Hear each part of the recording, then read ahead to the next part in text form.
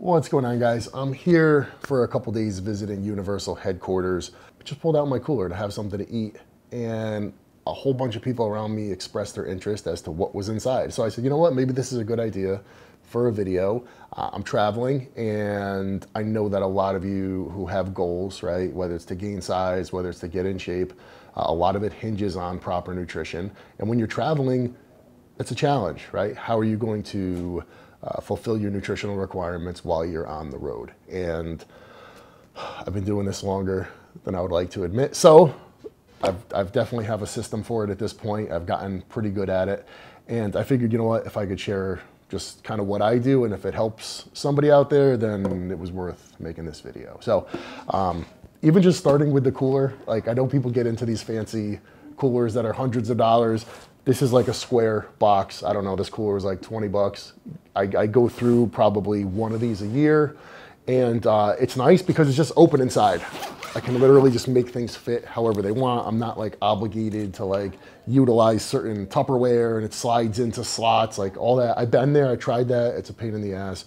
You're better off with just your basic cooler. So let me take out a few of the things that I have in here, and I will explain the contents of this. So, exciting stuff, I know. Essentially, I've got 3 meals, right? So I woke up this morning in a hotel, and I was planning on running to a diner to get breakfast. I figured, okay, I'll run down the street, have my usual half a dozen eggs, maybe some toast, and you know, there's my breakfast.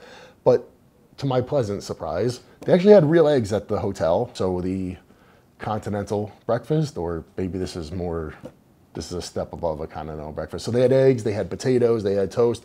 So I was able to just have my normal breakfast. So 6 eggs and some toast. Super simple, but that gets the job done. So I figure when I travel, I always assume, okay, I'm gonna have breakfast someplace and I'm gonna have dinner someplace.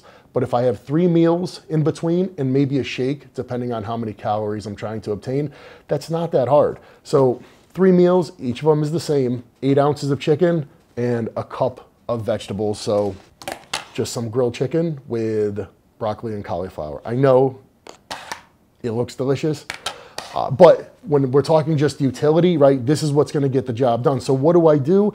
3 base meals are the same, and then I just add stuff in around it to hit my requirements, whether it's for carbohydrates or whether it's for fats.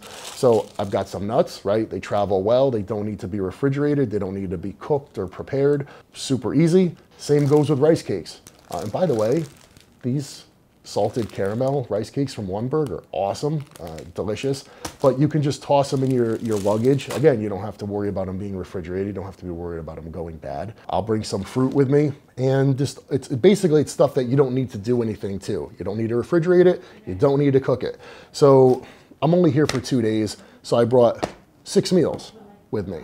Then if I was in a phase where I'm trying to hit even a greater amount of calories, I'll put a jug of animal meal in there, right, to hit extra protein, carbs, fats.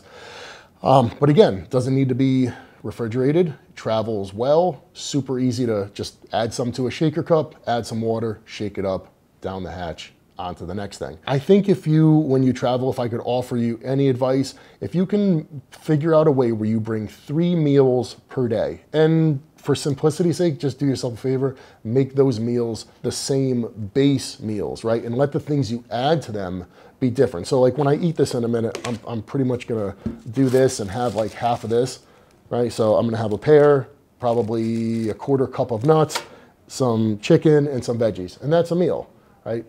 It's totally gonna get the job done. If I'm going away for a week or whatever, same thing. I'll just vacuum seal a bunch of chicken. I'll vacuum seal some veggies. At least if you have your protein with you, okay? It's very easy to hit up a grocery store and get some microwavable rice. It's very easy to get a sleeve of rice cakes, nuts, all the things that you're gonna put in around those meals. But if at least you have your protein, you can get it done fairly easily. So it's taken some practice. It may look like a giant pain, but honestly, once you have a system down and once you've done it a few times, not a huge deal. So hopefully you find this helpful, at least a little bit. And this just looks so delicious. I'm gonna get to this now. As always, guys, thank you for watching.